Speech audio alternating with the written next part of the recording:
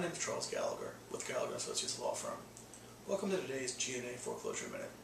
Today's topic has to do with taxes and insurance. In the event of a default under the mortgage and a later foreclosure, borrowers will frequently receive correspondence from their loan companies that have to do with insurance, property insurance, and their taxes, their property taxes.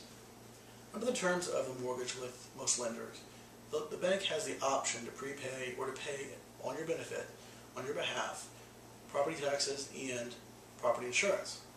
The mindset being that the bank has an asset and they would prefer it not to be destroyed by virtue of some fire or catastrophic environmental event where insurance would not be present. However, the bank will obtain what's called a forced place insurance policy. That policy provides only the property holder, the lender, with the interest in the property and will only pay them in the amount of a loss. For example, a borrower will not receive any funds in the event of a hurricane, storm, fire, or some other problem or event with regard to the property.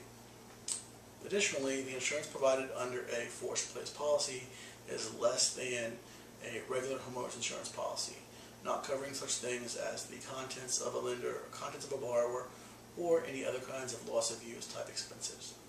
Additionally, as part of the foreclosure process, lenders will prepay or pay off the current property taxes due on a given year in order to preserve their asset.